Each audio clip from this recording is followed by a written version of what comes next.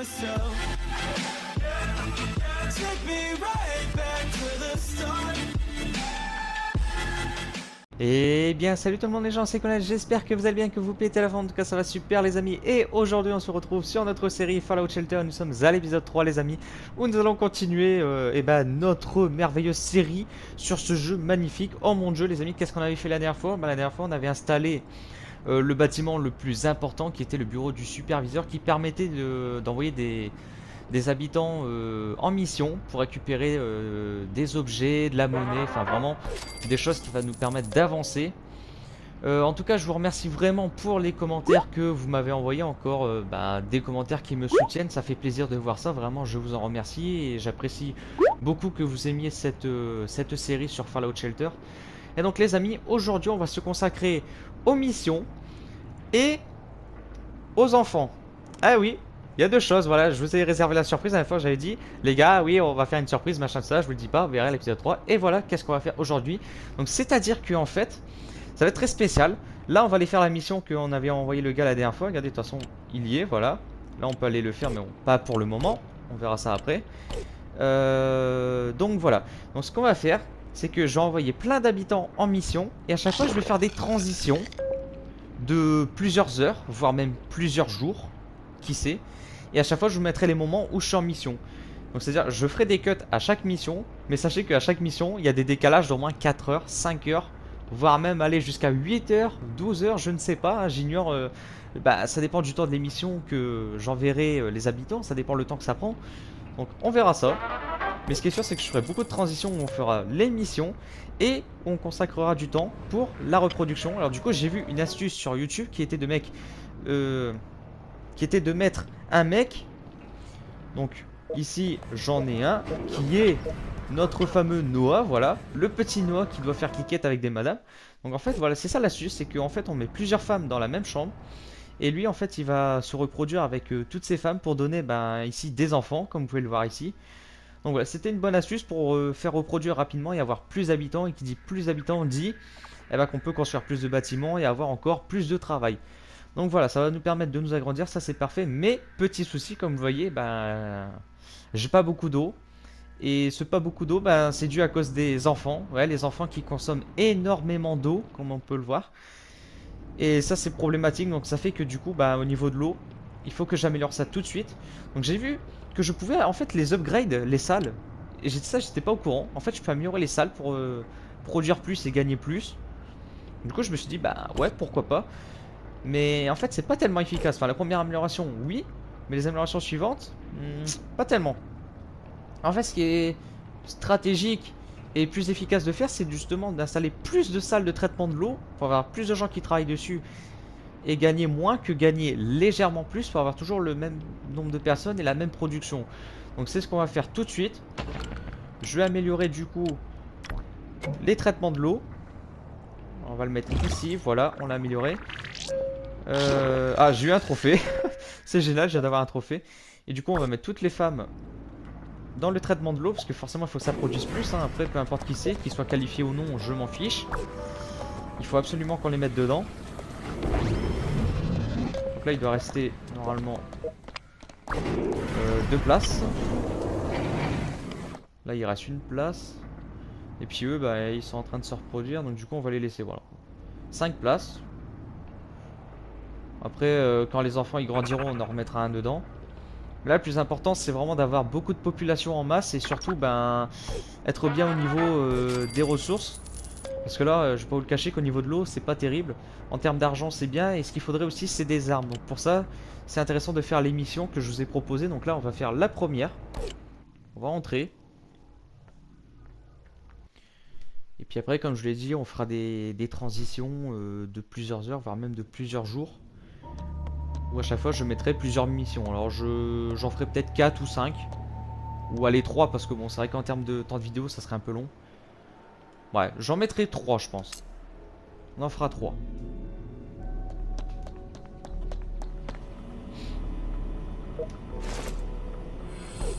Ok, on a un objet, là c'est un ascenseur. Ah ouais, d'accord, ça descend hyper loin en fait. Ah, on peut descendre très très loin. Ici on a rien. Là on a encore un escalier. Un escalier, un ascenseur. Parce que l'escalier c'est pas pareil.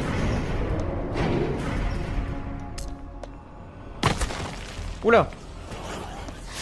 Oula, tu te fais attaquer, vas-y, défends-toi, vas-y, bute-les. Vas-y, nique-les. Tu fais pampan. Allez, fais pampan. Ouais, super. Vas-y, bute-en un autre.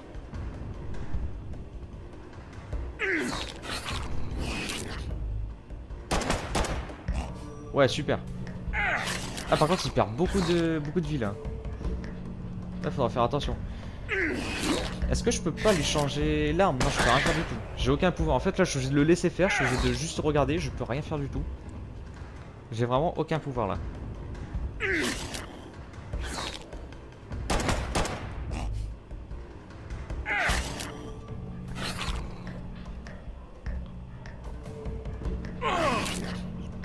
Vas-y, tire. Yes, super. Bon, là, je suis un petit peu en train de regretter de l'avoir envoyé. Parce que regardez, on a notre petit Ethan Cook qui est déjà midlife. Alors que regardez, on a exploré que ça. Et là, t'imagines, ça descend jusque là. Donc je crains que je vais pas réussir la mission. J'ai un petit peu de regret de lui avoir donné un fusil alors que j'avais le lance-flamme qui faisait du 18 de dégâts, je crois. J'aurais peut-être dû lui donner ça. Parce que là, la mission, je l'aurais passé tranquille. Tandis que là, ouais, là, c'est avec du regret hein, quand même. Que je lui ai pas donné une très bonne arme. Et je savais très bien que c'était dangereux dehors. Mais je pensais pas que là, ça allait être aussi dur. Hein. Ah, regarde, à chaque fois, s'il y a des bestioles à chaque salle, on va pas y arriver, hein, les gars. Là, on va pas y arriver, c'est ça. À chaque salle, il y a toujours un monstre. Vas-y, bute-le, oui. Super, un en moins, il en reste deux. Vas-y, fais pampan. Pampan. Ouais, super, il a fait pampan. C'est bien, Ethan, continue comme ça, oui. Continue, c'est bien.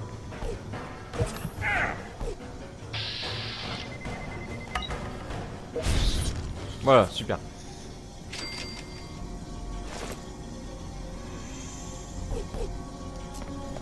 Hop, on avance. Voilà, mon petit Ethan, tu descends, s'il te plaît.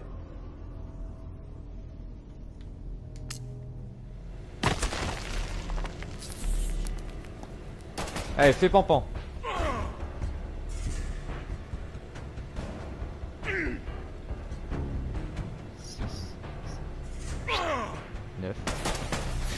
Neuf secondes de rechargement. Ça va, je vais pas me plaindre. Parce que là, l'autre jour, les gars, quand même. Quand j'ai envoyé le mec avec son fusil, là c'était 12 secondes. Là, c'est 9 secondes. Bon, 9 secondes quand même, faut pas abuser. C'est, je sais pas, c'est soit t'es idiot, soit tu sais pas recharger. Parce que bon, 9 secondes quand même, là, à chaque fois, on a le temps d'aller pisser, hein, quand même. Tu vois que là, je suis dans une salle, le PVP, il dure 30 secondes. Regarde encore toutes les salles qu'on doit faire. Allez, fais pampan. Pampan, voilà, c'est bien.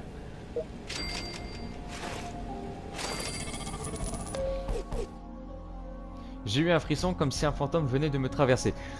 Non, c'est le chétan. C'est pas pareil. Et allez, il y a encore du monde, putain.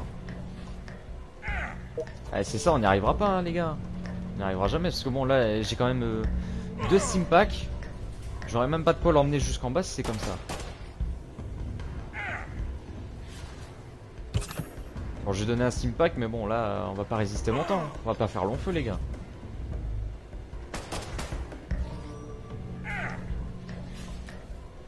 Ah, je suis déçu. À moins que on trouve des stimpacks dans les salles, hein, dans chacune de ces salles. Mais bon, ça m'étonnerait. Mais si c'était le cas, ça serait vraiment parfait, hein, parce que j'en aurais vraiment besoin.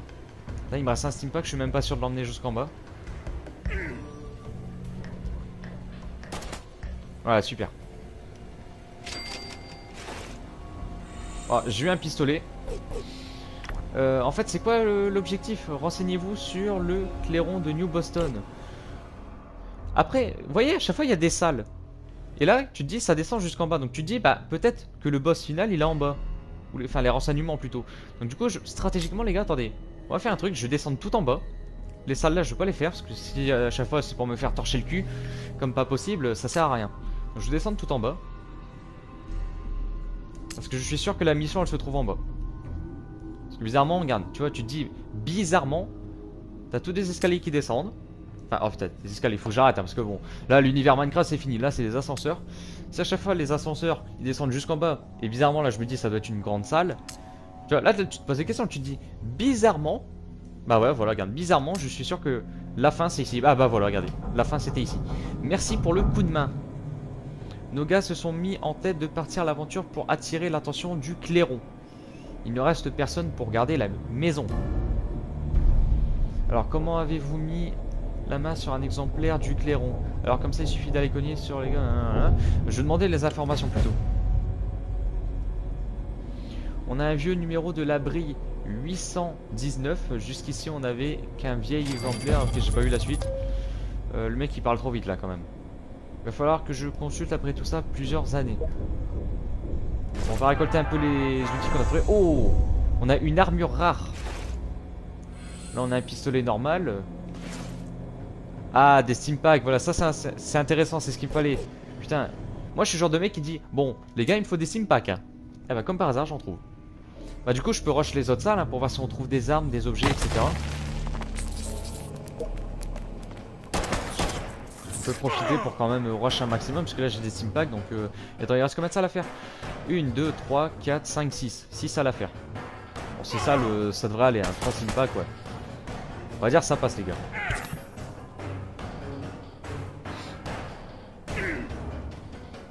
Vas-y bute-les, bute ces cafards. Ils sont moches, ils sont laids, ils sont répugnants, ils sont horribles et en plus ils sont gros. Mais comment ça se fait que tu peux avoir un cafard de cette taille, sérieux? Là je comprends pas. Un cafard de cette taille là tu me diras on leur a donné quoi, de la soupe? Ouais je sais, je fais de l'humour. Non c'est vrai franchement, regarde la taille de ces bestioles. C'est horrible, imagine t'as un cafard comme ça qui fonce sur toi. De cette taille. Ah c'est horrible mais moi je prends mes jambes à mon cou, hein, je m'en vais. Ah ça c'est intéressant. Voilà, boum, x3, super. Alors, qu'est-ce qu'on a? On a un objet. Ok.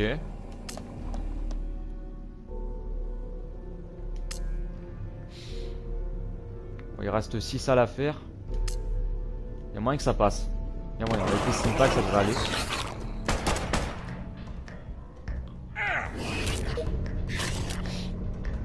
Ça je sais pas ce que c'est comme bestiole mais elles ont l'air beaucoup plus puissantes que les cafards hein. Ça c'est bizarre, je connais pas ces bestioles encore. Je me suis pas renseigné dessus. Mais elles sont bien plus puissantes que les cafards que j'ai tués juste avant.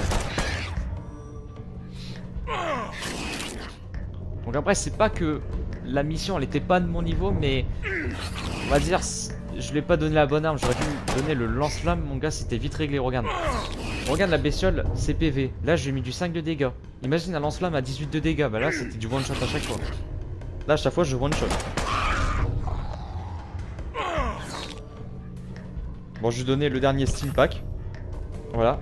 Donc après, je vais pas prendre de risque. Je vais peut-être faire encore une salle, mais après, vraiment, je m'en vais. Hein. Je prends aucun risque. J'ai pas envie que mon personnage y meure, parce que s'il meurt, je sais pas ce qui va m'arriver. J'ignore totalement. Mais j'ai pas envie qu'il meure.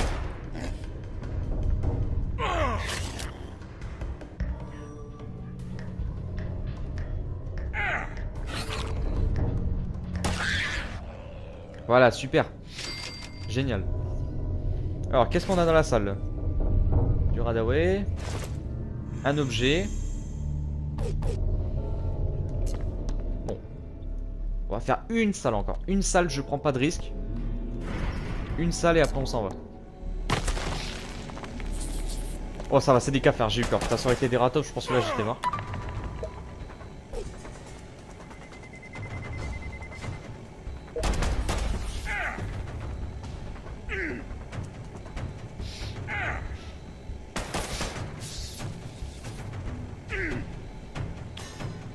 C'est génial, c'est super, ça fait le taf, voilà. Donc je sais que là, ce qu'on voit là, c'est les cafards. Qui sont les bestioles de base, hein, les moins puissantes. Après, je sais qu'il y a aussi les rataupes. C'est les gros cochons d'âne que vous avez vu là, tout bizarre. Mais en fait, je connais pas grand chose sur eux. Il faudrait plus que je me renseigne, je sais pas, peut-être au niveau des PV ou en termes de dégâts, voir un peu ce que ça donne comparé à un cafard. Ok, on a eu un fusil à pompe et un autre objet. Ah, est-ce que je prends le risque, les gars, d'aller dans une autre salle? Parce que là, j'ai plus de Simpack. Il reste 5 salles. Non, je vais rentrer. Je prends aucun risque. Médecin, terre désolé, le calibre 44, pistolet 32.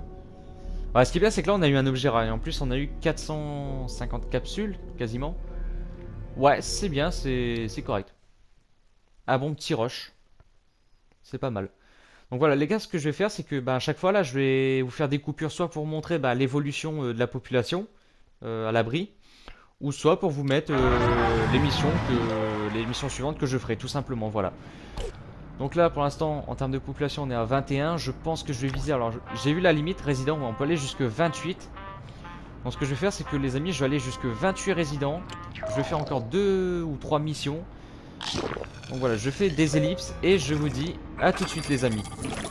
Alors oui, les amis, donc avant que je vous montre les missions et puis l'évolution de la population, comme on peut le voir au niveau des ressources, j'ai des gros problèmes en termes d'eau et puis d'électricité. Ça va plus, regardez, il y a une salle qui a déjà coupé, le laboratoire, il est même plus fonctionnel. Donc là, ce que je vais faire, c'est quelques améliorations, je n'ai pas le choix. Donc surtout là au niveau du générateur, il faut qu'on améliore ça tout de suite, voilà. Après, est-ce que je peux encore améliorer? Oui, je peux encore améliorer, mais là, par contre, ça coûte un peu cher. 1125. Bon, je vais l'améliorer. Et là, il est, salle améliorée au max, voilà. Donc là, je suis au niveau max. Donc je pense que la production, là, elle risque d'être plutôt efficace. Heureusement, de toute façon, c'est ce que je demande.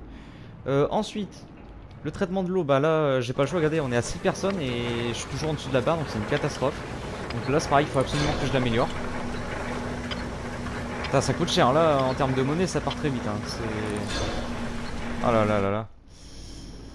C'est une catastrophe. Ah, je suis vraiment déçu. Parce que bon, là... Là, je vois tout mon argent, j'étais à 4000 et là, je vois tout partir. Je suis hyper dégoûté, mais bon, il faut bien que les salles, elles fonctionnent. Regardez, mon labo, il fonctionne même plus. Ah bah voilà, regardez, traitement de l'eau, ça fonctionne plus, voilà. Oh là là là là, la catastrophe, les amis. Là, il faut que je fasse un rush, mais de toute urgence. Il faut que ça marche. Yes.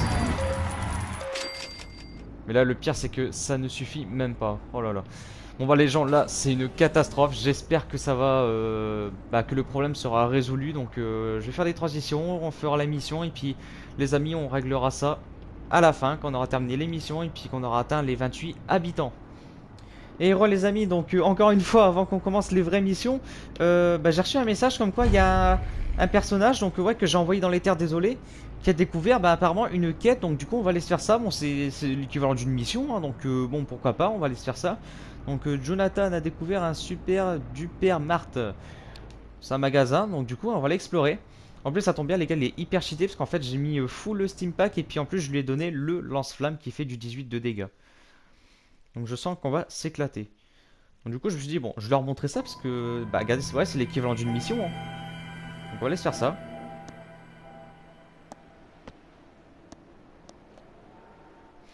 Ah ouais, mais c'est tout petit en fait, c'est pas grand chose quand même. Ah mais là il y a rien du tout. Là je me suis dit ouais, on va explorer un gros truc et tout, mais non. Oh, regardez comment il l'a laminé. Ah, comme elle l'a exterminé. Ah ouais, mais là c'est génial. Je vous dis, le lance-flamme il est trop cheaté, j'aurais dû prendre ça pour faire l'émission. Ah mais c'est génial, regarde, il one shot, ça fait plaisir. Voilà, super. Alors, qu'est-ce qu'on a ici? On a des pièces, on a des steam packs, on en a eu 3. Il reste ici. Oh, un objet rare. On avance. On a les ascenseurs, on descend.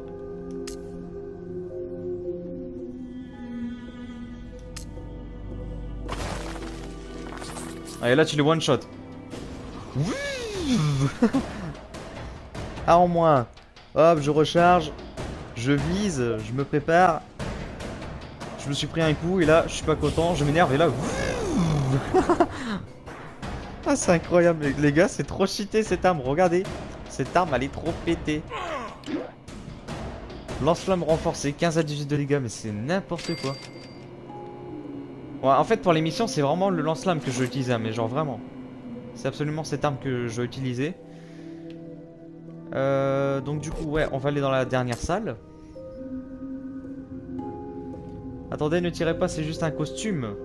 Nous étions en train de tourner un film d'horreur amateur quand ces cafards sont apparus. Mon équipe de tournage s'est enfuie en me laissant en plan ici. Lourde déception. Oh, t'as pas d'amis? Au moins, nous aurons de belles séquences. Alors, vous pourriez toujours rejoindre notre abri. Nous attachons de l'importance à la loyauté. Bon, peut-être que la prochaine fois... Je vais peut-être lui proposer de venir. Ça serait intéressant d'avoir un mec à la maison, quand même. Waouh, c'est une offre très généreuse. Merci, je vais le faire. Ah, sérieux? Ah, sérieux? Si j'avais un 6ème sens, je pèterais un plomb, là. Ah, mais c'est génial. Donc, du coup, ça veut dire que les gars, en fait, j'aurai un habitant à la maison. Et ça, c'est très intéressant. Pourquoi? Parce que le mec en lui-même, je m'en bats les couilles. Mais par contre, son costume, il est intéressant. Bah oui, les amis. Il a un costume. Et ça peut donner des atouts en termes de compétences dans un certain bâtiment. Et ça, c'est intéressant. Ah, j'ai eu du Nuka-Cola. Il y a un globe. Objet rare. Ok, bah là, on a fait un très beau rush. Donc, on va rentrer à la maison. Continuer à explorer les terres, désolé. Non, ah bah non, il va continuer à explorer. Après, c'est moi qui décide si je le renvoie à la maison.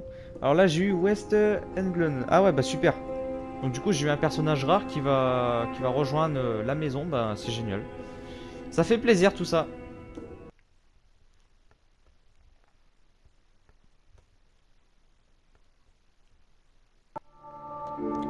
Et heureux les amis, donc là j'ai lancé une autre mission. Donc on va se la faire tout de suite. Voilà, nous sommes arrivés. Après, alors je crois que ça dure, l'ellipse, ça a duré... Ouais, un petit 20 heures, voilà. Il a fallu 20 heures pour que j'arrive à cette mission. Donc voilà, c'est juste pour prévenir. Donc on va commencer. Donc là, c'est quoi que je dois faire? Répondre à toutes les questions, d'accord. Ok, le bâtiment, il m'a l'air plutôt grand. Bienvenue dans la valse des têtes. Répondez correctement aux questions pour gagner des capsules. En cas d'erreur, c'est la valse des têtes. Dans quelle région du Commonwealth les enfants d'Atom se sont-ils installés?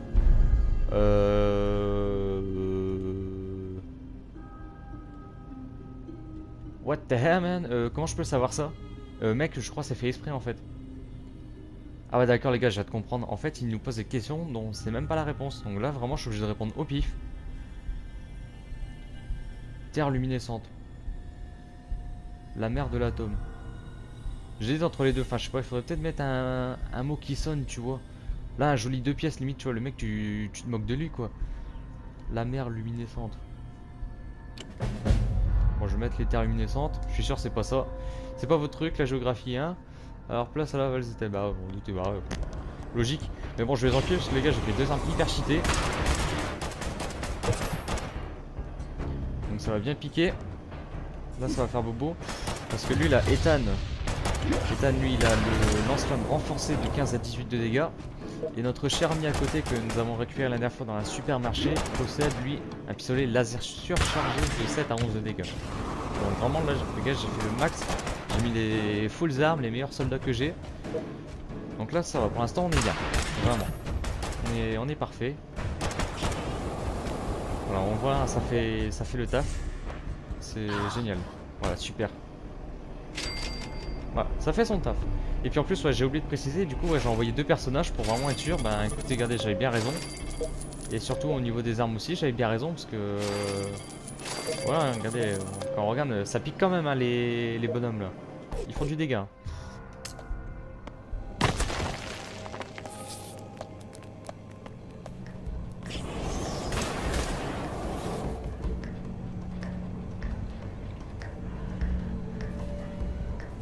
Allez, le petit cafard. Voilà. On a un steam pack. On a un objet normal. On a un gant. Oui. Alors on fait quoi? On va en haut, on va en bas, qu'est-ce qu'on fait là? On peut aller un petit peu partout. On va descendre par en bas et puis après on fera le haut. Comme on dit, le bas c'est toujours le plus intéressant. Voici la deuxième manche. Oui. Où Lorenzo Cabo a-t-il été retenu prisonnier?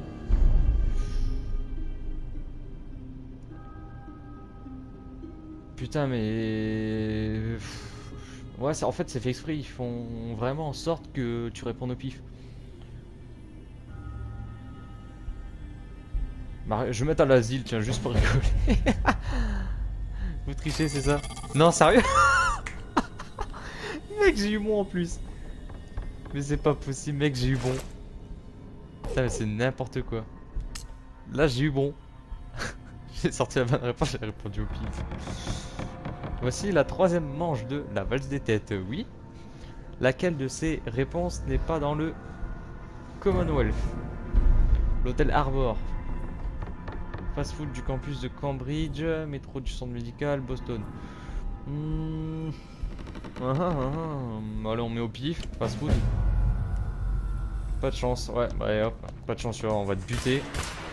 On va te buter, ça va être vite réglé. Oula, attends, lui il est un petit peu en panique, voilà, on va lui donner du soin. Bon, la meuf elle a fait une pirouette, un truc de ouf. 3 de dégâts.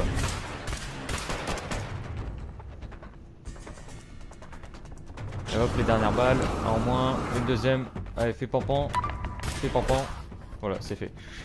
Nice. Des steam pack, capsule.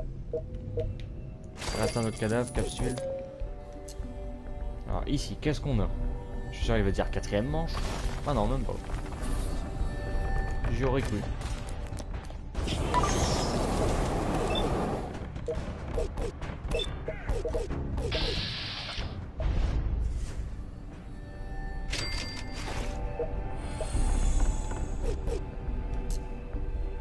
Bon, on continue à descendre.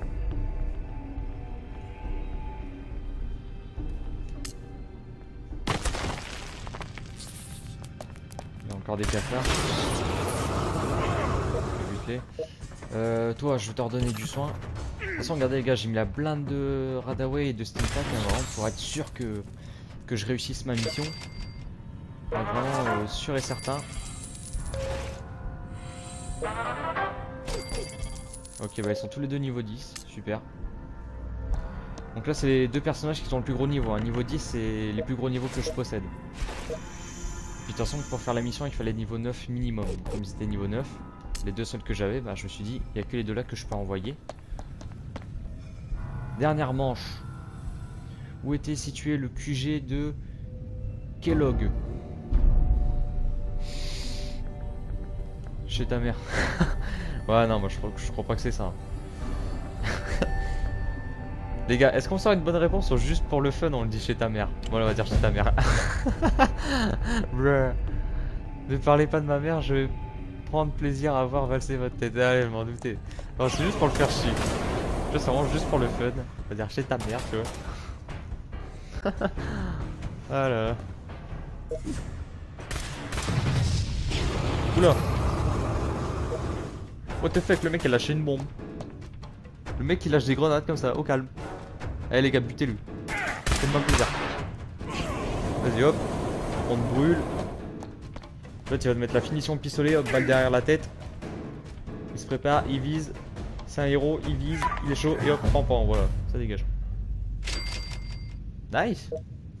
Bon bah c'était facile en fait. Ouais, du Coca-Cola.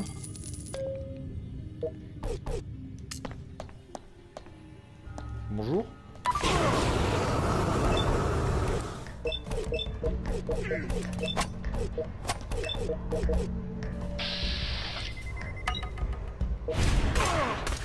J'ai du mal à m'y faire au niveau des touches hein, parce que j'arrive pas à viser là, tu sais quand il met le truc en jaune. J'arrive pas à cliquer dessus. Oh, on a eu une tenue. Costard cravate. Donc après là c'est plus du rush de ressources et de capsules, d'objets, tout ça.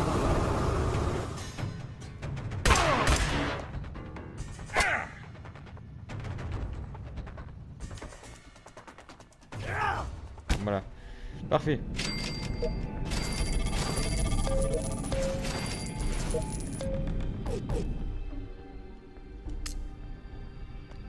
Mais non, t'inquiète pas, tu vas pas mourir. L'autre il dit c'est rassurant de savoir qu'on va mourir ensemble. Mais non, tu vas pas mourir, voyons.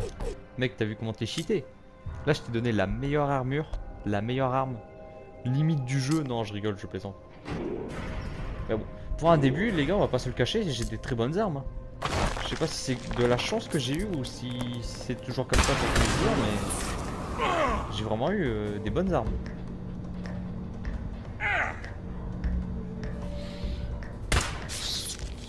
Nice.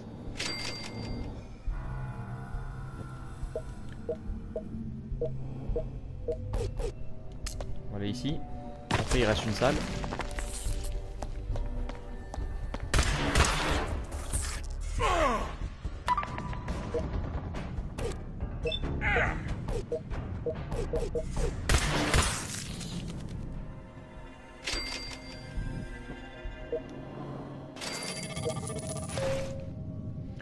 Bon, de l'argent. Oh ouais, 1250 hein, quand même en capsule les gars. Puis la dernière salle, il n'y a rien du tout. Bon bah voilà les amis, je pense que là on va rentrer à la maison. Retourner à l'abri, oui. Recette de tenue rare. Fusil canoncier amélioré, pistolet laser rouillé, 5 Nuka-Cola et puis... Oh là là, 1374 capsules. Oh là là, les gars, ça fait vraiment plaisir. Là, en termes d'argent, je suis vraiment bien. Là, ça fait extrêmement plaisir. C'était une belle mission. Donc là, je vais en relancer une autre. Je fais une ellipse, les amis. Et je vous dis à tout de suite. Et les amis, donc là, on se retrouve pour la toute dernière mission qu'on va faire pour aujourd'hui sur cette vidéo. Donc, j'ai lancé la mission où est Paula Public. Donc, il faut explorer l'abri 730. Voilà, voilà. Oh putain, que c'est grand. Ouais, bon, je sens qu'il y aura des nettoyages à faire. Donc là, j'ai encore envoyé mes deux super-héros qui sont hyper cheatés avec leurs armes et leur tenue assez étrange, je dirais. Ah ouais, là, c'est vraiment niveau easy, hein, mais vraiment. Là, il n'y a même pas de souci à se faire. On est sûr que mes deux personnages vont leur péter la gueule. Voilà, c'est génial, merci. Alors, c'est possible de tout récolter. Hop, hop, voilà. Suivant. Donc il n'y en a rien ici, à part si... Ah, une petite carte. Une petite carte qui nous permet en fait de créer des objets. Parce que j'avais vu la carte qu'on a eue avant.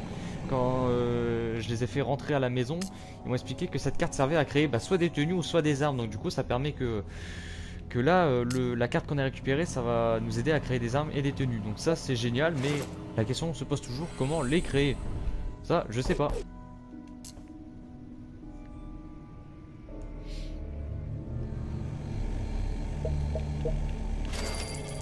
Voilà, des capsules. Why not? Pour l'instant, on se fait pas attaquer. Tant mieux, j'ai envie de dire. Pour l'instant, ça va. On se fait pas attaquer. Ah ouais, d'accord, ouais, ça descend jusqu'en bas. Ouais. Ok, ok. Il faut explorer l'abri. On n'a pas vraiment d'objectif, on va dire, spécifique. Là, il faut vraiment juste explorer. On n'a pas de mission très précise. Bien évidemment, à chaque fois, on subit des attaques, mais bon. Là, c'est rien du tout. C'est niveau vraiment tranquille, on va dire. C'est pareil, les armes que j'ai, c'est cheaté, quoi. Pour un début, franchement, c'est pété. C'est incroyable.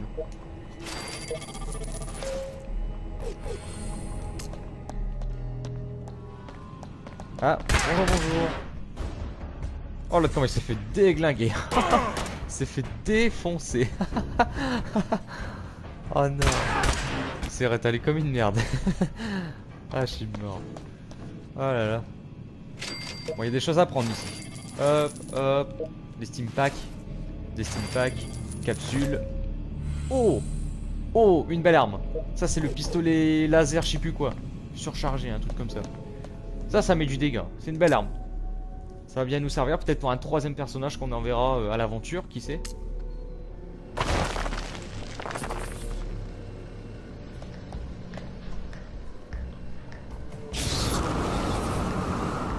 Ah, ils se font juste, mais démonter. Bon, moi, c'est bien. on voit que la mission elle est à notre niveau. C'est un peu logique d'un côté. Oh, fusil à pompe. Ça fait plaisir. Petite voiture, des stimpacks, ouais.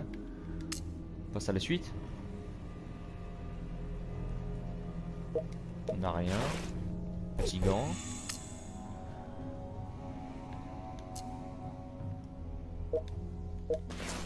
Des stimpacks. Ah là je suis gâté au niveau des stimpacks. Ça fait plaisir ça. Ah bonjour. Ils sont un peu plus forts ceux-là. Lui je vais lui mettre un stimpack parce que là il est un petit peu en PLF. Le pauvre. Allez hop, toi tu t'es rétalé comme une grosse merde. Et le deuxième, hop, comme une grosse merde. Hop, voilà. En vrai c'est le bruit qui me fait rire, tu vois, c'est quand il se rétale au sol. Le bruit ça me fait vraiment penser à une pauvre petite crotte, mais vraiment. Juste si tu te concentres sur le bruit tu verrais, c'est incroyable. Ça fait vraiment penser à autre chose.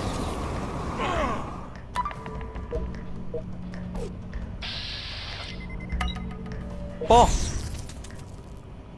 Nice. Petite voiture. On passe à la suite, là on est arrivé où? Ouais, on a bientôt fini. Ça peut pas être le bon chemin, mais si, voyons, t'inquiète pas, on a bientôt fini. Du Radaway.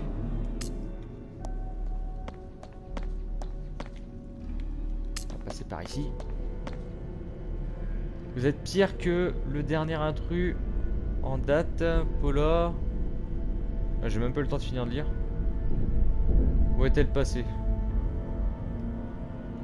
Dans une vieille usine Nuka-Cola, aucune importance, vous ne partirez pas vivant. Bien sûr. On est déjà en train de t'enculer, t'as déjà mis mid-life. Une seconde, on l'a mis mid-life. Ouais, partirai pas plus bas, nanana. Ouais, c'est ça, regarde. On va te déglinguer la gueule. Hop, voilà, allez, hop, tu te rétales comme une pauvre merde. Et après, tu parles avec moi. Non, mais dis, non, mais où? Je te rappelle, je suis Colonel.Gaming. Hein. Et du Nuka-Cola, ça fait plaisir, ça. Oh, costard cravate. Oh. Moi ici ça sert à rien d'y aller, c'est un ascenseur. Faut pas être stupide. Ouais, faut pas être stupide, c'est un ascenseur. Là c'est un ascenseur aussi. Il doit peut-être rester 3-4 salles en bas. 3 salles peut-être. 2 salles. Bonjour.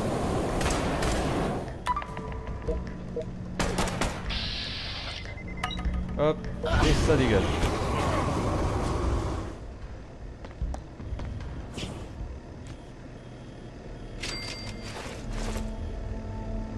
Les stimpacks. Oh, une armure, ça c'est bien. Ça c'est bien. Bel objet. Les armures ça fait plaisir. Hein. C'est soit tu les mets pour les gens qui vont en extérieur, ou soit tu les mets dans les gens qui sont dans les bâtiments P, donc le traitement bleu. Et ça fait vraiment plaisir. Allez, le petit dernier, on récupère l'objet là et puis on s'en va. Voilà. Super, bon, moi c'était une mission assez tranquille. On va pas se le cacher, c'était vraiment tranquillou. Et puis encore des stimpacks. Regardez, j'ai 30 stimpacks. Je suis venu ici avec un stimpack, je repars avec le double de ce que j'ai pris au départ. Donc voilà, on a exploré l'abri 730. On a terminé la mission et donc on peut rentrer à la maison. Hop. Et on rentre. Du coup on a une recette d'armes rares, fusil canoncier, pistolet laser rouillé, de Nuka-Cola et puis 250 capsules. Et les gens, donc voilà, j'ai atteint les 28 résidents, je suis au maximum, je peux plus en avoir plus. Et regardez, il y a encore une femme qui est enceinte, mais je peux même pas avoir le bébé. Donc, qui dit 28 résidents dit que j'ai des nouveaux bâtiments à construire. Donc, je vais vous montrer ça tout de suite. Alors, apparemment, on a débloqué un studio de radio, un atelier d'armes. Donc, je suppose que c'est ici qu'on va pouvoir fabriquer les armes. On a une salle de muscu, une salle de sport et une armurerie. Donc, je pense que c'est ici qu'on va fabriquer les tenues, je pense.